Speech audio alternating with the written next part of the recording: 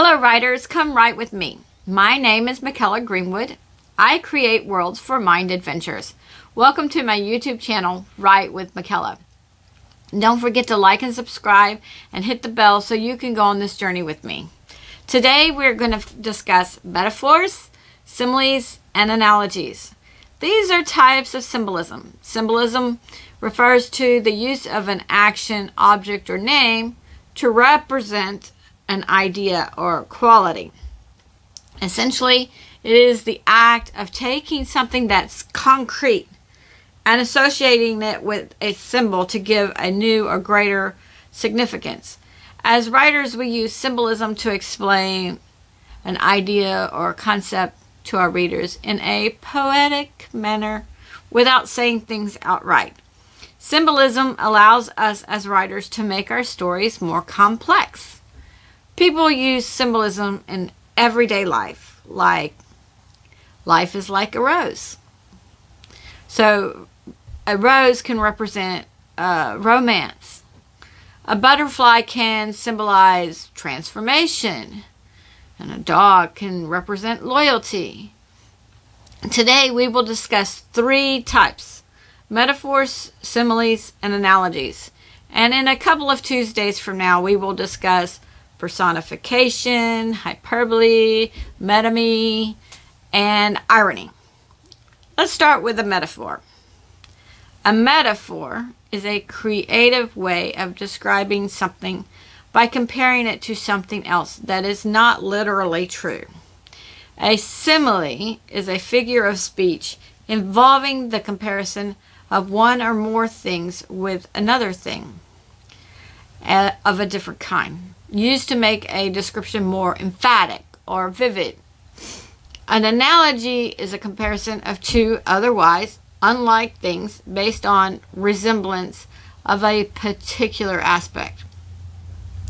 Now, so far, those three terms sound very familiar, very similar. And I know you are glad there's no test on this. So let's take a deeper dive. While all three make comparisons, similes use as or like to directly create the comparison. Now let's look at some metaphors. Life is a highway. He is a shining star. She is an early bird. Now, life is not literally a highway, but the metaphor gives us the feeling that it moves forward, and sometimes it does so very rapidly. Simile can also compare using so or than. So you have as, like, so, than when you do the comparison. But let's turn the above three metaphors into similes.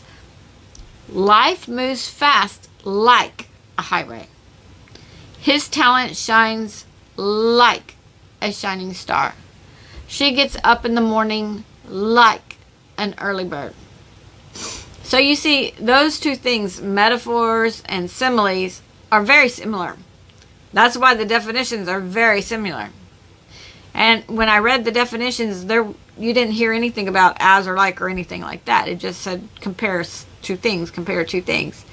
So don't worry about which one you use. The purpose of an analogy is not merely to show, but also to explain.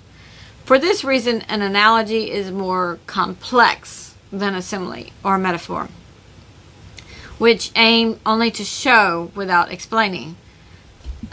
Excuse me.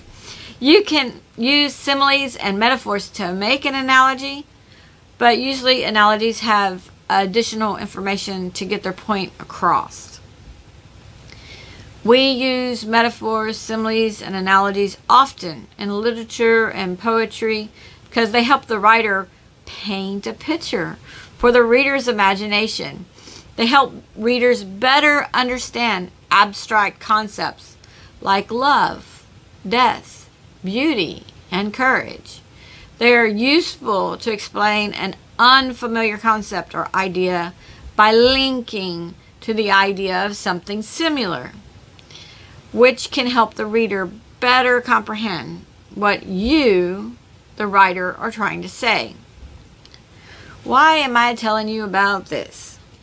Well, when we create a fantasy or a fiction world, one of the best ways to help our readers understand the narrative or the story when we are dealing with something unknown, like magic or advanced science, we can use an analogy or a simile or a metaphor. In The King's Daughter, I have one character ask another character about her fire spell. The character admits that he knows she can make fire and make it hot, but she would need to make it lava hot for their purposes in the story. And he asked if she can make it lava hot. My readers may not know exactly how hot lava is, but most everyone knows that is much hotter than boiling water. So I'm letting my readers know the amount of power, or at least the amount of heat intensity. And this is much, much better than me looking up the temperature of lava and the character asking if she can make a fire 2,200 degrees Fahrenheit. Especially if there is no measurement in Fahrenheit in my setting. In my Mykela series, I need a magical fire or heat as hot as a sundrop to fight a certain magically created creature. Again, there's no reason to look up how hot the sun is for my reader to get the meaning. Let's think of Kilty for a moment. In the story we are reading together, after she received a snake bite or a lashing from the ravenous Vaporus, I described her leg as stiff and swollen. But I could have said it was hard as a rock, while it was bloated like a pregnant pig. City of the Ancients is still a rough draft, and I may or may not change that, but that is my choice. It depends on how much emphasis I want the injury, or how vivid I want the injury to look or seem. Now let's create some similes together. I'll give you the first part and you finish it. For example, if I said it was as hard as blank, then you could fill in a rock or something else. Now, when you're writing your story, remember your setting or your time frame. Something can't be as hard as a brick wall if you have no bricks. For this exercise, there is no setting, so you can use whatever you want. We're just trying to do a little exercise here, a little fun. Okay, number 1. I'll go slow so you can write it down. As soft as, and then you fill in the blank. Number 2, as light as. Number 3, as beautiful as. Number 4, as delicious as. Number 5, as dedicated as. Number 6, as cold as. Number 7, as difficult as. Number 8, as limber as. Number 9, as tall as. Number 10, as sturdy as. Now, pause the video and fill in the blanks for your similes. Don't forget my favorite tool, alliteration. You don't have to use that tool, but don't forget it. Okay, pause the video. Welcome back, writers. Let's fill in the blank. There's no right or wrong answers here. This is just fun stuff. And it helps you to think when you start writing your stories about, how you can compare things or make the readers understand your points. So this is the fun stuff that prepares us for our writing. Number 1, as soft as a silky slipper. Number 2, as light as a leaf. Many of you may have said a feather, and that's perfectly fine. Number 3, as beautiful as a bouquet of flowers, or as beautiful as a rose. Number 4, as delicious as a warm Belgian waffle on a very cold day.